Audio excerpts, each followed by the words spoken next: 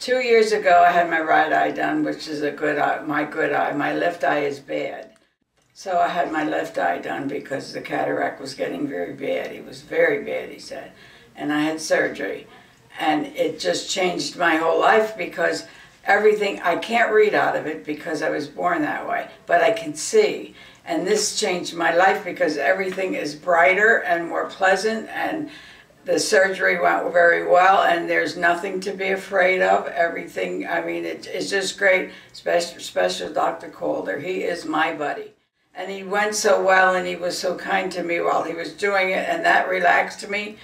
And I just feel like if people need to have it done, there's nothing to be afraid of. It's fantastic. A couple hours later, you see the light. You know what I mean? I can see. When I went home and my lights went on, I thought I was in the wrong house. It was so bright. So it was great. It was great. And Special Dr. Calder, he is my buddy. He's so kind. He's so gentle. And he's a perfect gentleman. I mean, he makes you feel relaxed. And I just like him.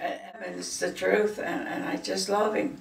He's a very, very nice man. And he keeps in touch with you. He calls you to make sure you're doing okay. I'm telling everybody that I know that needs surgery to go to him.